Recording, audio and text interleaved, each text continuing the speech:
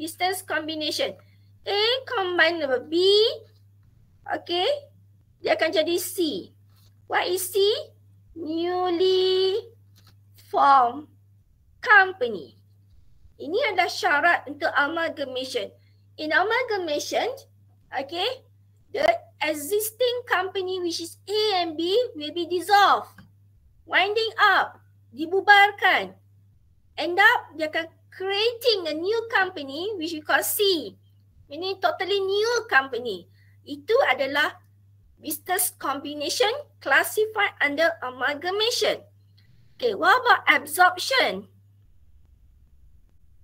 Absorption, we have A, we have B. Okay, we're talking about absorption, meaning at the end, the only one company to become a dominant company. Okay, dominant company. Mangsa dan pemangsa. Okay, dominant company. So if I say that A absorb B, meaning to say that the company that will be survive at the end will be A, dominant, because A absorb B. So what happened to B? B will be dissolved, winding up, dibubarkan. Okay, nampak? Maknanya A dengan B tinggal A. Okay, so boleh cari dekat Malaysia what kind of merger, okay, that classified under absorption. Okay, let's look at the last type, which is takeover. Yang ni saya ambil contoh khazanah dengan mas. Kalau you refer to newspaper cutting, dia akan sebut takeover. Khazanah, we take over mas. Okay, Malaysian Airlines system. Okay, so at the end, is it both? Are both company still in present? Wujud lagi tak khazanah dengan mas? Wujud tak company tu? Ada lagi tak khazanah? Ada. Ada. So maknanya dia tak falls under amalgamation. Kalau amalgamation, khazanah dengan mas dah tak ada dah. Not in present. Okay, absorption. Kalau absorption, khazanah absorb mas. Mas dah lama dah tak ada, tapi mas still lagi ada. Okay, so take over. So take over means dia hanyalah involved with the acquisition of control. Okay, dia acquired control sahaja. Okay, B acquired control in A, acquired certain control in B. Okay. So when we are talking about element of control, we are referring to business combination which falls under takeover, or sometimes we call it acquisition. Okay. Kenapa? What's the reasons for the business combination? Why A would like to amalgamate with B? Why A would like to absorb B? Why A want to acquire control in B? Okay. The main reason actually to enjoy economy of scale. Okay, economy of scale. Okay, I believe that you have discussed this one, okay, in detail when you're talking about topic merger under corporate finance. Remember, what's the reason, the main reason for the merger? For the synergy. Betul kelas? Betul? Yes. So, where did synergy come from? From economy of scale. Okay, so what is economy of scale? By sharing resources, cutting down the cost, cutting out the competitors. Okay, maybe B is the main competitors to A. So, might as well A absorb B or A control B. Okay. By having this combination, okay, both company can use resources more efficient. All right, that's among the reasons for the business combination. Okay, then we go back to our slide. Okay. Okay, so we go back to our example just now. Okay, we have A which I call it acquirer, B, acquiree. Okay, from the perspective of finance, acquirer we call it investors. From the perspective of finance, the acquiree we call it investee. So business combination with regards to the takeover, okay, we are not going to discuss about amalgamation, about the absorption, because dia tak ada element of control. Dia terus jadi pemangsa dan terus bubar. Okay, tak nak macam tu. Kita nak talking about the element of control. Okay, so we are focusing on element of control. So A, acquired equity shares, okay, or kita boleh kata juga exchange their issue share. Okay, so the acquisition of control can be taken place by acquiring the respective voting shares, which is ordinary share capital, or by exchanging their issued share. Okay, tukar, suka sama suka. Contoh, A offer their own shares, 3 shares for every 5 shares that being acquired from B. Okay, so saya kena highlight this one because dalam soalan nanti dia tak adalah yang kata sentiasa direct, which A acquired ordinary shares in B, but sometimes they also might have exchanging the shares. So you can tahu lah ratio dia 3/5. Okay, 3 over 3 shares for every 5 shares. So ratio dia lah 3/3/5. Okay. So when talking about acquiring the control ni sama konsep dengan investment. Okay. So konsep dia sama dengan investment. Okay. Sama je. Cuma A invest in B by acquiring control. Okay. So instead of the investment, it will come together with the percentage of control. Okay, so the element of control have been discussed under MFRS 3, where it stated that one entity acquires control of one or more business or entity. So let's say we go back to our example A and B just now. So A may acquire control in B, and at the same point of time, pada masa yang sama, A also may acquire control in another company.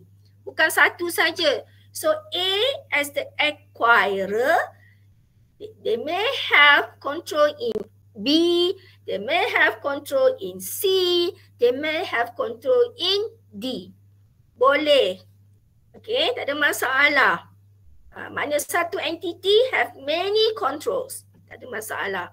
Okay, so as I mentioned just now, okay, kita kena keluar balik.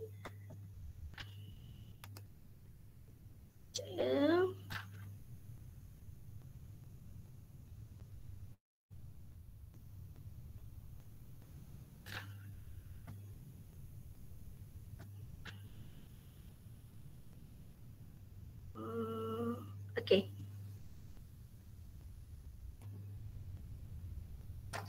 Alright. Ni specifically saya nak discuss A dan B saja. Okay, contoh A dan B. Kita ambil 2 entity saja, A and B. Okay, A acquired ordinary shares, share capital in B. Okay, so meaning say that A made some investment. Okay, so ni adalah investment A in B. Okay, so bila A acquire control ataupun acquire ordinary share capital, kita akan rekod dia sebagai investment. Okay, so journal entry dia adalah bila ada elemen A acquired ordinary share capital in B, so the journal entry will be debit investment in share, kredit ataupun kita put investment saja, ataupun investment in share, ataupun kita kata investment in B. Okay, kreditkan. Okay, so bila A acquire, mana A beli share in B. So A must provide certain payment, purchase price. How much A should pay to B? That's why you refer to the slide. Okay, the acquirer transfer consideration. Transfer consideration actually is the purchase price. Okay, so that purchase price dalam FAR kita panggil dia consideration transfer.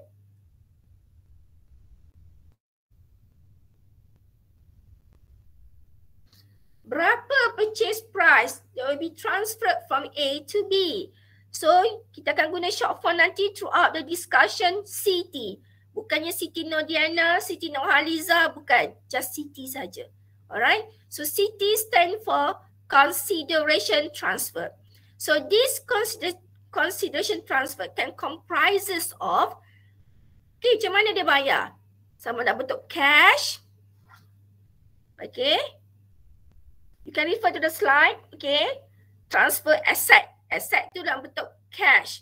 Ataupun liability by issuing debentures or by issuing equity. Boleh? Tak ada masalah. Issuing shares. Contohnya, ordinary share, preference share. Boleh, tak ada masalah. So, kena tengok soalan nanti. Yang ni, jenis ni penting. Sebab that's why saya highlight kat sini. So when we have acquisition of equity A over B, the journal entry must be debit investment in share ataupun in B, kreditkan cash or kreditkan debentures or kreditkan share. It depends on the question. Okay, so where this transaction goes into the statement? Okay, investment in share akan pergi ke dalam SOP. Statement of Financial Position under non-current asset. Akan ada perkataan nanti investment in B. Alright. Yang ni akan pergi ke SOP. Itu juga this one akan pergi ke SOP. Under, it depends lah. Okay, kalau cash, pergi under current asset. This also goes to SOP. Debentures under non-current liabilities. Shares, it depends whether ordinary share capital or preference share capital. Okay, with regards to the preference share capital, so please, the three difference yang selalu yang keluar is redeemable preference share capital, non-redeemable preference share capital, or cumulative. Apa beza di kelas? What is redeemable preference share capital? What is the substance dia? Dia liability ke equity? Redeemable. Liability. Redeemable. Nama redeem, dia boleh redeem. Is a liability. Okay. Non-redeemable is the equity. Cumulative also equity. So kalau redeemable, okay, it should be disclosed under non-current liability. But for non-redeemable or cumulative should be under equity together with the ordinary share capital. Alright. So, itu juga dan bila deal dengan share, kita akan deal dengan dividend. Dividend come from non-redeemable preference share capital and cumulative we appear dalam statement of changes in equity. But dividend for the redeemable masuk dalam SOPA. Okay, sebab dia dah liability. Okay, jadi expenses. Dividend ni jadi expenses. Okay, sudah faham dia punya konsep? Okay, so semua ni ada dividend. Dividend declared out of redeemable preferred share capital. That dividend shouldn't be disclosed under statement of changes in equity. Dividend dia mesti dalam SOPA. Okay, sebab dia adalah liability. Whatever cost arising from that should be expenses. Okay, boleh? Okay, so let's say lah, kalau lah kat sini, saya letaklah satu figure. A transfer to B for the acquisition of control tadi, nilai dia adalah 10,000. Contoh, 10,000. So dalam SOPI nanti nilai ni mesti sama. Kenapa saya highlight ni kelas? Sebab sometimes soalan tak bagi pun introduction yang beritahu A acquired B. Macam tu saja. How much A paid to B? Silent. Where to know the information? Where to get the information? Tengok SOPI. Berapa dia bayar?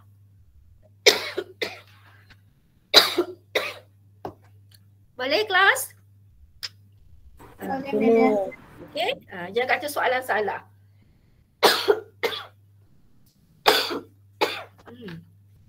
Okay.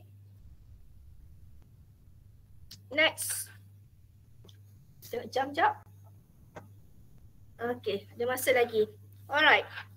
So, remember kita fokus on takeover. Maknanya kita looking at the acquisition of control. Okay.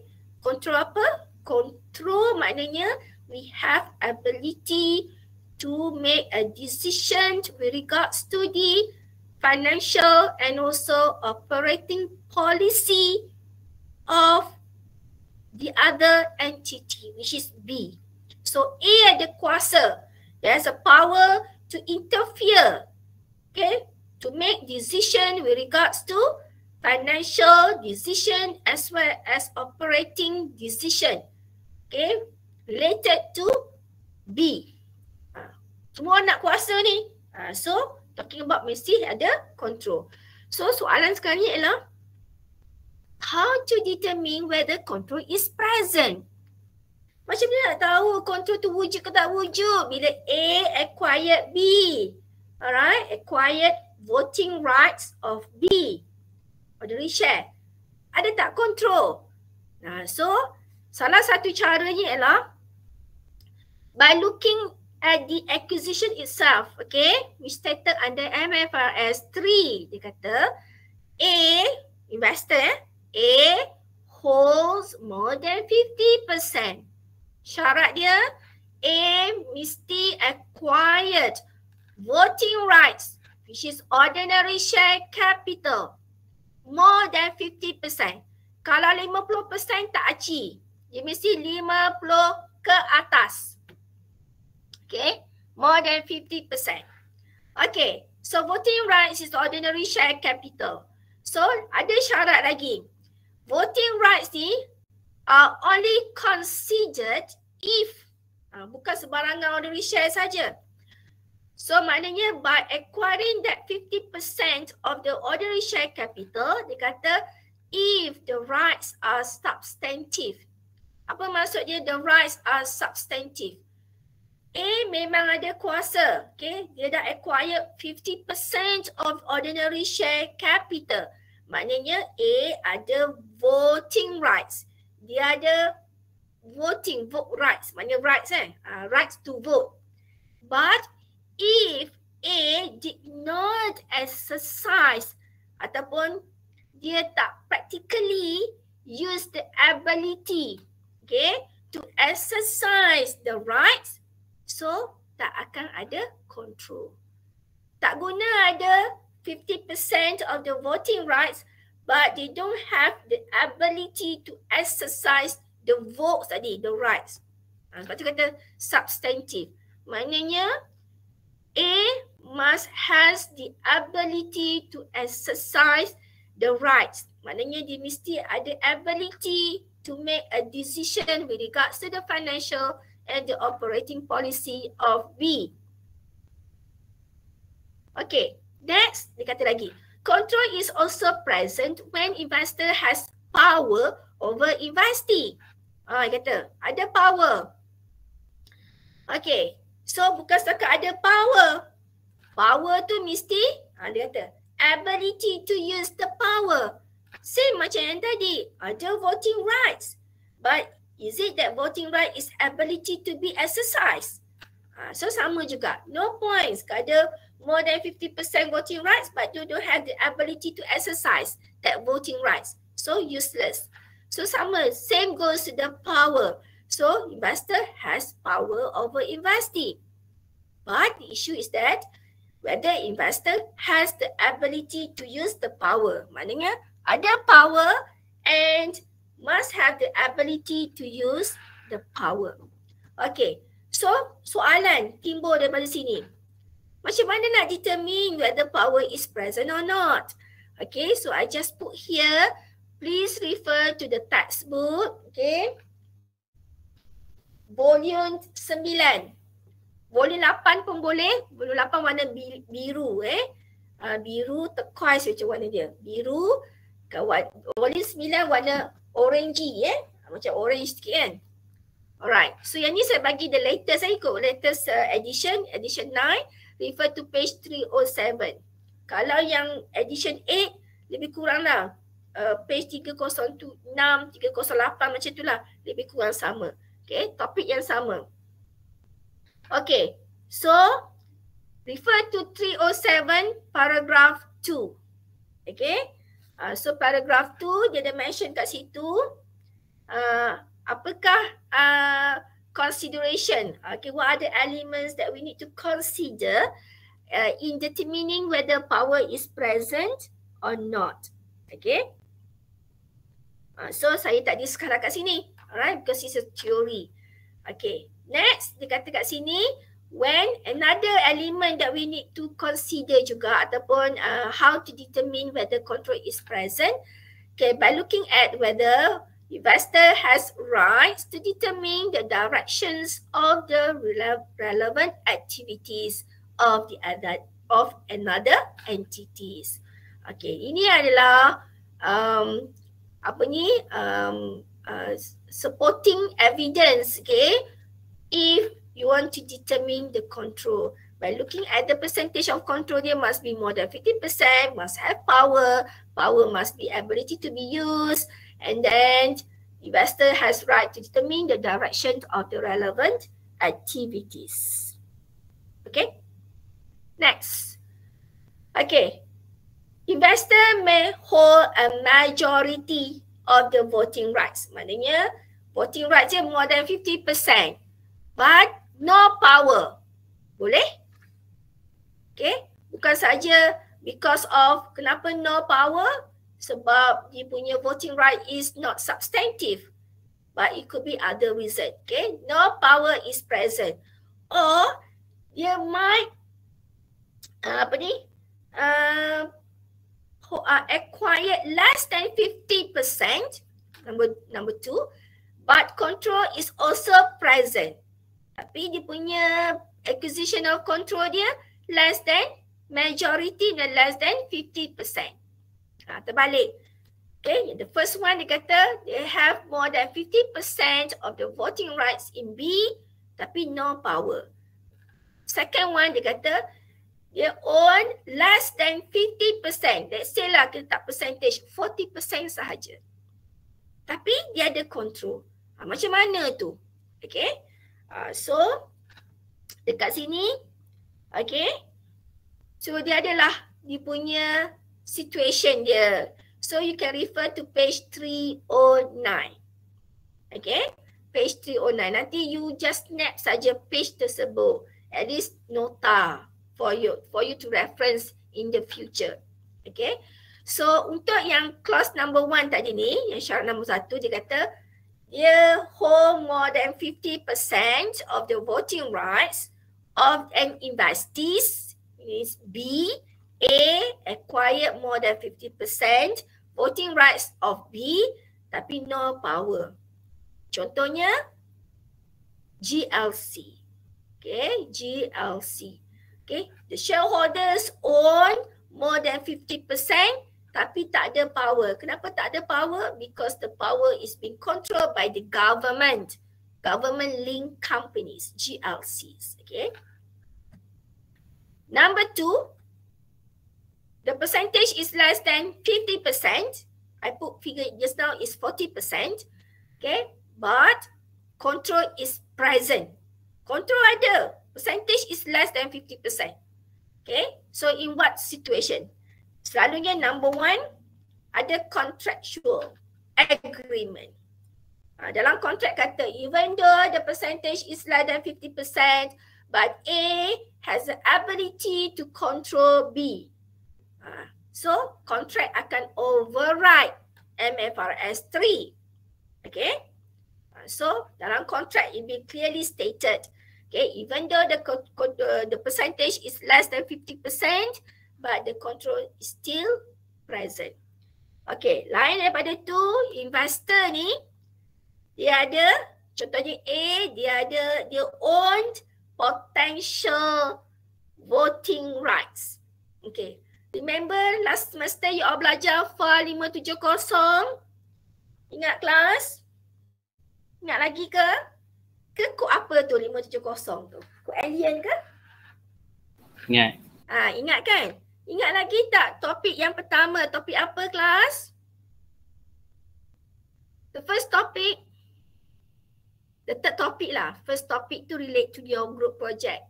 Segmental reporting and interim reporting. What will be the next topic after that? EPS. Yes, EPS. Remember lagi? Diluted earning per share? Remember share option?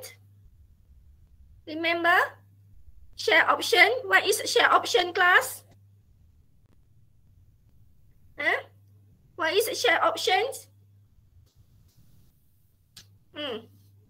Apa dia share options? Apa elemen yang you deal dalam DEPS? Company may own apa dia? Some instrument that may be converted into ordinary share capital in the future. Betul kelas? Betul? Mana you pegang instrument which is convertible debt which are able to be converted into ordinary share capital.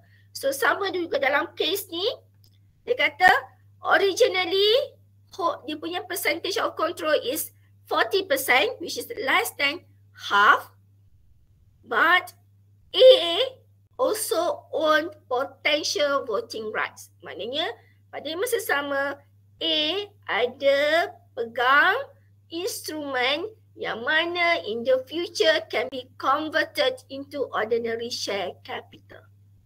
Okay, so dia boleh up lagi dia punya percentage of control. Okay, so that's some of the example lah of the situation. So please go through page 309. Okay, boleh? Okay, this is example. Okay. Alright, let's look at example 1. In red color is the answer. Okay, so A Berhad acquired 40 million ordinary shares of B. A acquired 40 million ordinary shares which is voting rights of B. Berapa persen kelas? The issued share capital of B was 50 million ordinary shares. Berapa persen kelas? Nak kira percentage of control. Okay, saya tunjuklah formula dulu.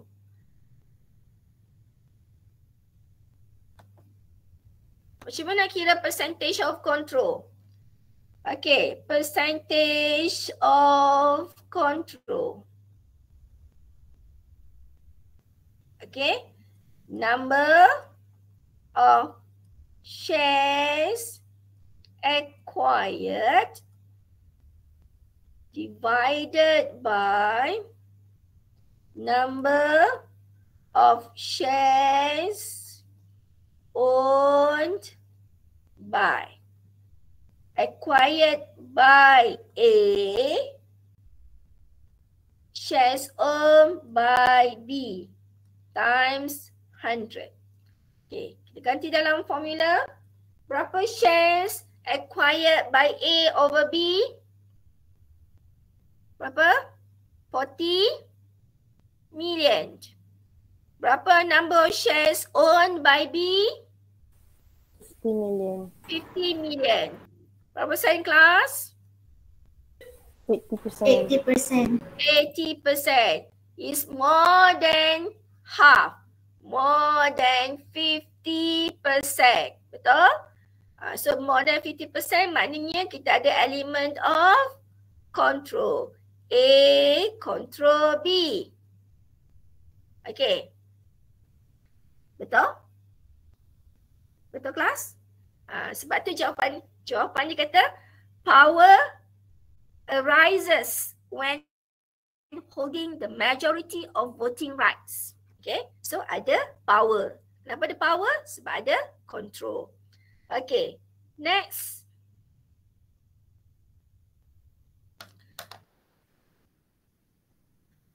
The next one, A acquired 40 million ordinary shares of B. The issued share capital of B was 50 million. However, ada pula tambahan paragraf baru.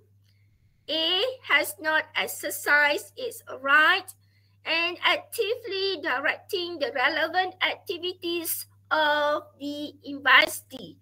Who is the investee, class? Who is the investee? B. Maknanya A, dia acquired 80% in B. Acquired ordinary share in B. Tapi A has not exercised. So, jawapan dia kata hold a majority but no power. Kenapa no power? Sebab dia punya voting rights are not substantive. Okay, sebab dia tak exercise pun dia punya voting rights. Boleh faham? Okay. Okay, example 2. A acquired 20 million of B. The issued share of B was 50 million. Please calculate what will be the percentage of control. 40%. Okay, 20 divided by 50 times 100. So we get 40%. Kurang daripada 50%. Betul? Yes. So kalau less than 50% maknanya no control. Ingat tu. Control hanya wujud apabila more than 50%. MFRS 3. Okay. So kita terus nampak. Okay, 40% maknanya no control. Absolute size alone, because yang ni just explanation ya. So maknanya kita tak ada another supporting statement to guide us to make further decision whether control is present or not. So kita just based on the percentage of control, 40%. Less than 50% means no control. So that's why I put here absolute size alone, which is 40% tu, is sufficient to determine whether A has power over B. Sebab tak ada lagi dah statement yang lain nak menyokong. But let's look at the other side. Same question, A acquired 20 million ordinary shares of B. The issued share of B was 50 million. Kita ada satu lagi additional statement. A was able to appoint 5 board of directors of B during annual general meeting. Okay. So 40%, which is less than 50%. No control is present. However, A was able to appoint. Dia ada kuasa nak melantik 5 board of directors of B. Maksudnya dia ada power. So ada tak element of control kat sini kelas? Ada. Okay. Bila ada control akan ada power. So power, so the answer is there is a power without a majority of the voting rights. Still ada power, still have the element to control, even though the acquisition of control is only 40%. Because A has decision making rights. Okay, sebab dia boleh appoint.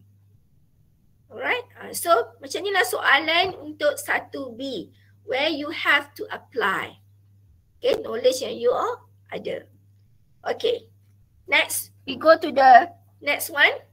What is NCI? Short form dia NCI. Okay, nama penuh dia adalah non-controlling interest. Apa maksud dia non-controlling interest? Okay, so remember tadi kelas? Okay, kita kata A acquired yang you all kira tadi.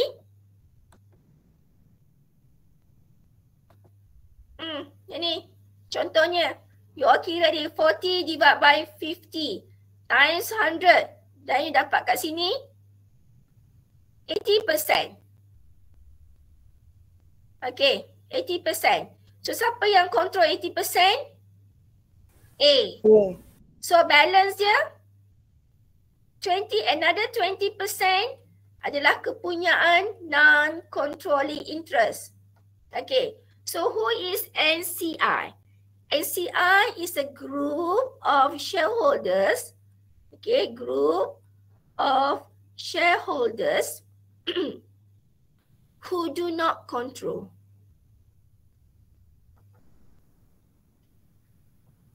That's why kata non-controlling interest. Dia tak ada element of control. But we still need to identify what will be the percentage of NCI. Okay, so kena ingatlah. Kalau 60, mana saya punya kesel? Oh Allah. Okay, kalau 60, okay, NCI will be 40%. Kalau 80, 20%. So kalau 100%, NCI dia tiada. Okay, boleh? 100%. Okay, kalau 90%, will be 10%. Okay, ini hanya untuk ordinary share capital, controlling interest. Nanti kita akan discuss what will be the percentage of NCI untuk preference share capital and the benches will be different. Okay, ini untuk kita cover hari ni ordinary share capital sahaja. Okay, so you all boleh baca. Okay, kat sini pun dah explain. Okay, A had acquired 70%. Therefore, the 30% which not held by A are called NCI. So NCI ni adalah equity. Okay, so bila equity nak keluar masuk macam ni je ha. Okay, bila equity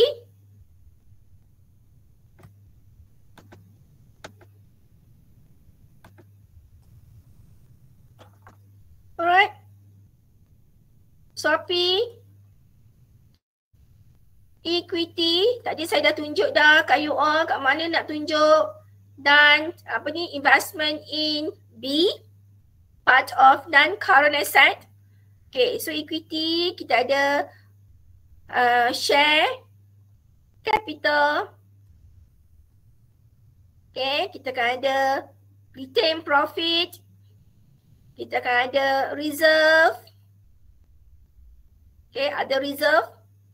And then jangan lupa last kali kita ada kat sini NCI. Boleh guna ya short form NCI. Okay. So NCR will be part of SOP under equity.